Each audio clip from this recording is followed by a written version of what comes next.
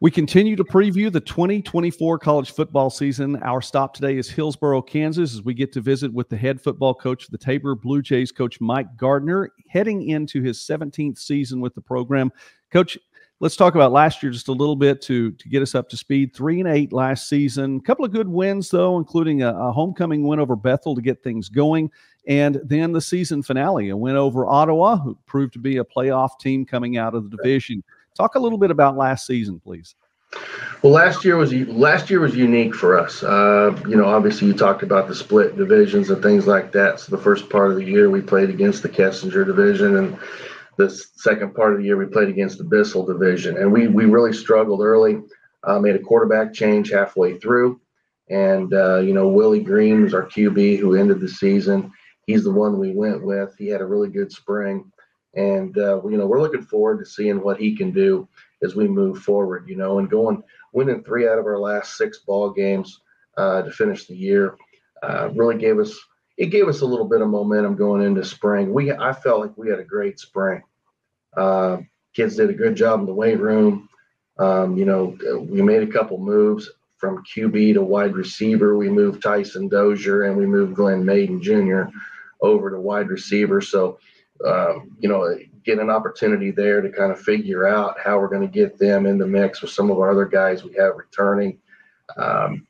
We've recruited a couple tight ends. Our backfield, I think, is going to be solid. Moises Haynes is really an underrated guy. I mean, we had during the COVID season, we had Andre Renteria. He was a 1,000-yard rusher for us, and we were not great in terms of offensive production, but we still had a kid that went over 1,000 yards, and he was selected to play in the senior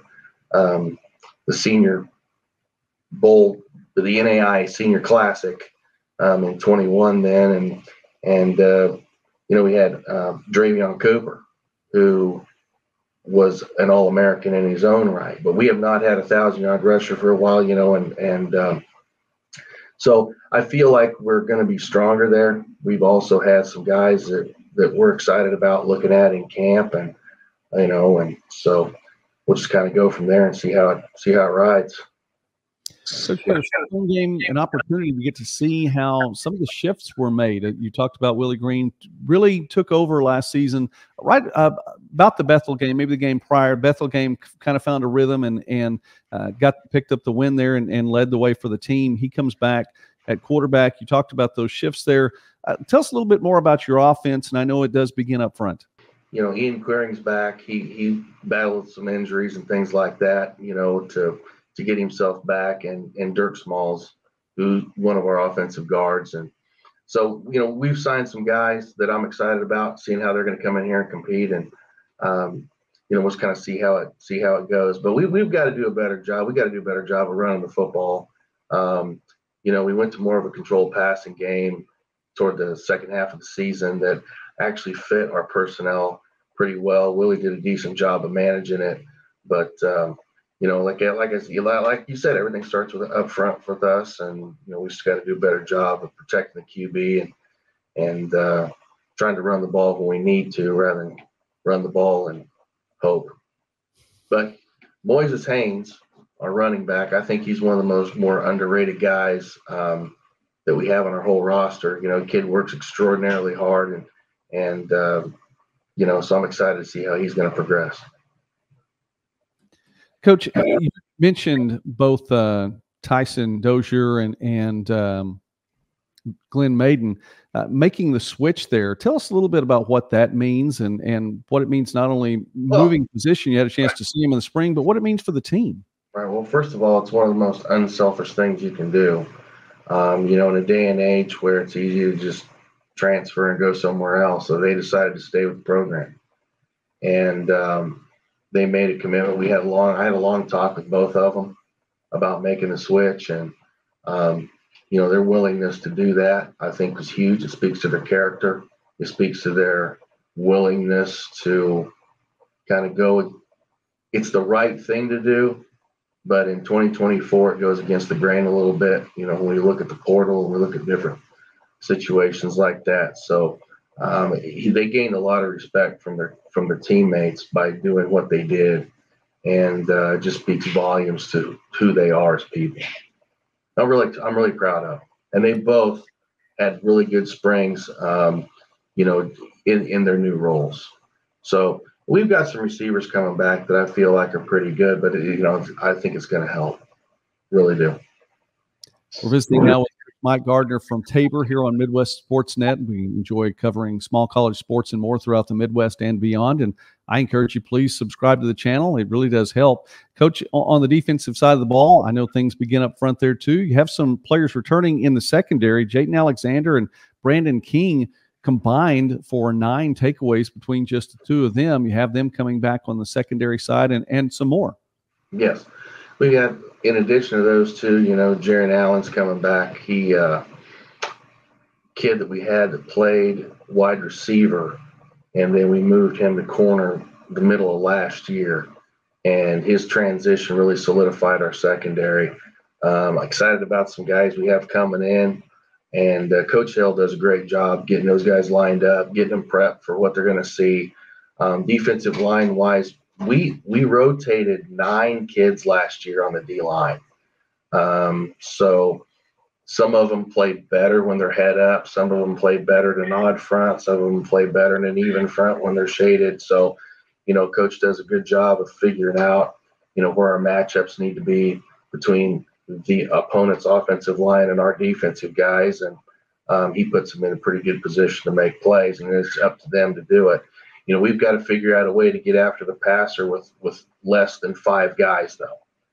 That's one thing. One area that we really struggled with last year, I felt like, was getting after the passer with 4 and 3.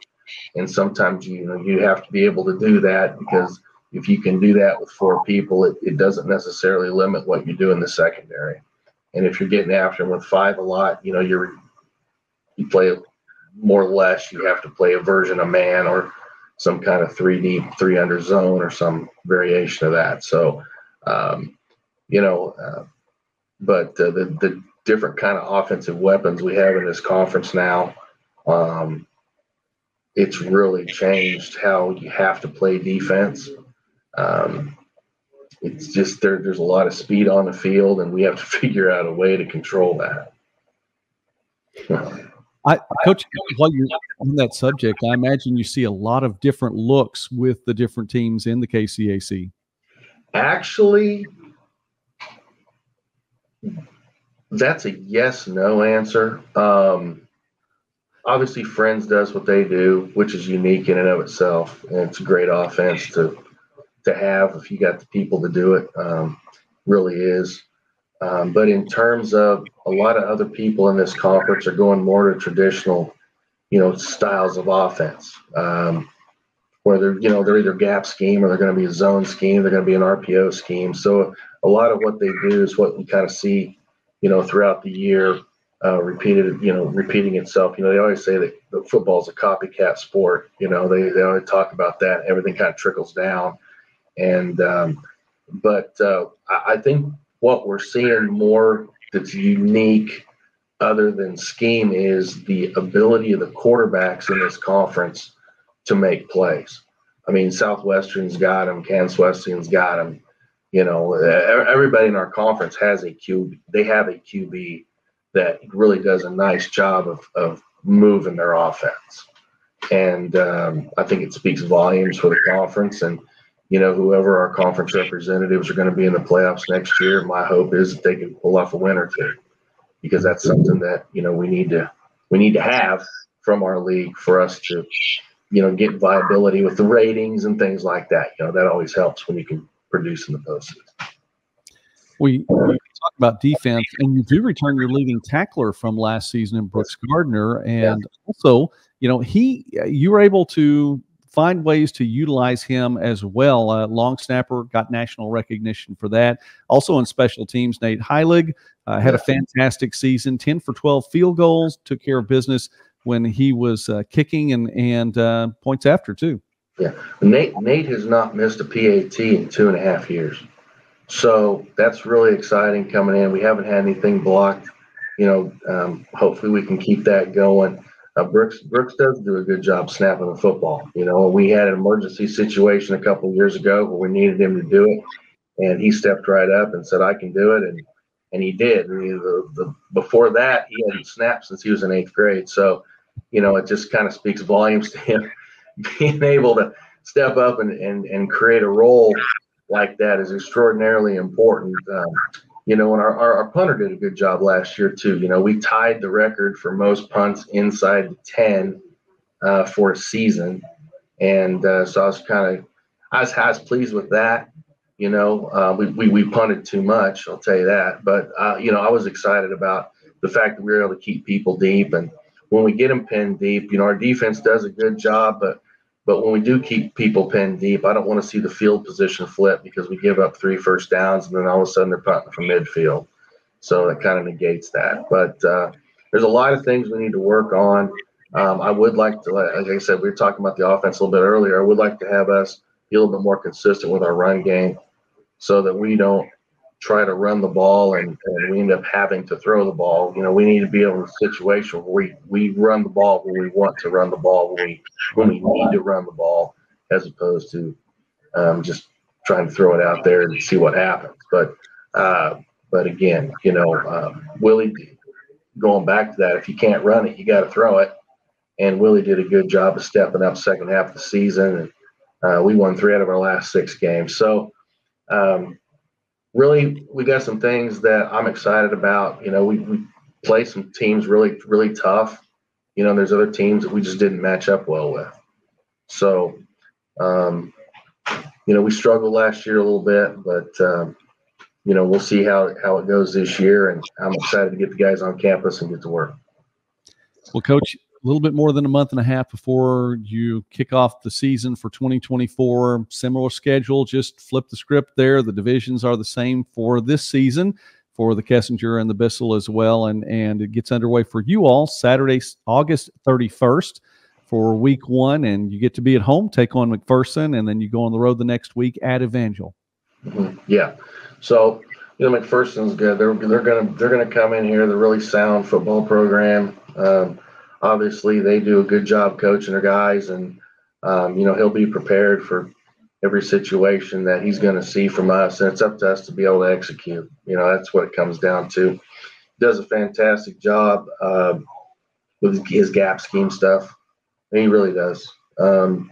Their offensive linemen do a nice job of making sure they're where they're supposed to be, and the running backs are always good. The quarterback does a good job of managing the game too. The kid can throw it. Play action stuff's always there. And then defensively, they're just going to line up and do what they do. And they disguise a little bit. But what makes them so good is they just contain everything so well, and they force you to execute. There's not a whole lot you can do in terms of scheme and formations that are going to put them – they're not going to put themselves in a bad situation. Then you got Evangel, they're new to the conference and all that. And, for them to come in here and do what they did last year is great and everything. I kind of wish for our league, I wish they would have won a playoff game, but, that didn't happen. And so, whoever our conference representatives are going to be this year between the 2 divisions, I hope that we can win 1 or 2.